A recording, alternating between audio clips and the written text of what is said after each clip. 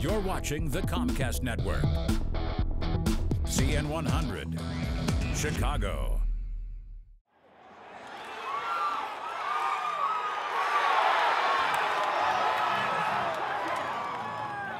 Facing elimination in Game 4 of the NLCS, down 3-0, the Chicago Cubs turned to Jake Arrieta, and he did not disappoint, striking out 9 Dodgers in 6 2/3 innings of 1-run ball. Javier Baez added 2 solo home runs, and the Cubs survive Game 4. The marquee doesn't lie. Cubs win this one by a score of 3-2. He needed to pitch as deeply as he did for us to get that win tonight. Good for him. He stayed with them as long as I thought we could, and then Brian Dunsing's been outstanding all season. Gets Bellinger to pop up, but I thought the movement was spectacular from Jake's pitches tonight. You knew a guy like that. He's going to go out there and compete. In an elimination game, he's going to leave it all out there, and that's exactly what he did. Got him to 210 pitches, and he left it all out there. Kept us off balance, made pitches when he needed to.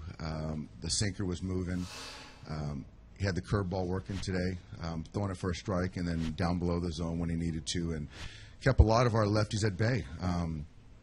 We had some good at-bats against him, but really couldn't break through, and it's just a credit to him. He made pitches when he needed to. Since the series before, I've been trying to get a base hit so hard, and, tonight I just say to myself not to try too much, and I didn't. There you have it. I had 2 good contact and win the game by 1 run. I mean, it's a very talented group. They really are. They're the world champs, and they're going to fight to the end. So today they did. We got beat today, and it was.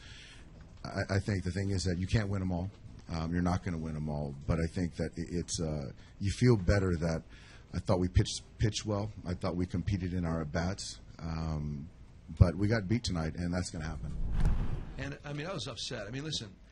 This is an elimination game, man. This isn't just another one. This isn't June 23rd. This is an elimination game.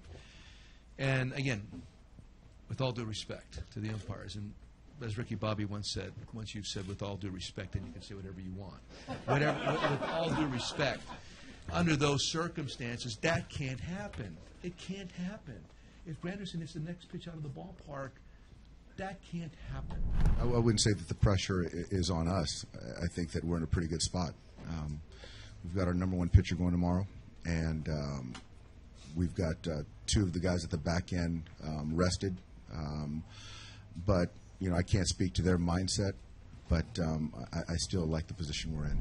Great to have this win, because if not, we were going home tomorrow. But, I feel like we're still not in track as a team, but I think if we get back in track, everybody as a team, we're going to be the best again. We have to elevate our game offensively. It's just that simple. It's not about maybe hopefully. We got to do it. How do you do that? You have to stick with your game plan. You got to be more centered. You got to be tougher out with 2 strikes. You got to move the baseball in situations. We're capable of doing all those things. That's what needs to occur for the next 3 games against Los Angeles.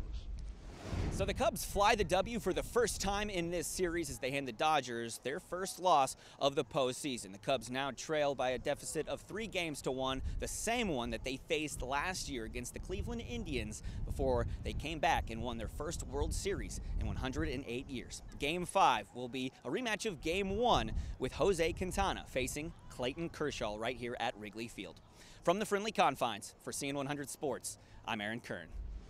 For more Chicago Cubs postseason coverage, go to Xfinity On Demand. Get local, all Chicago sports.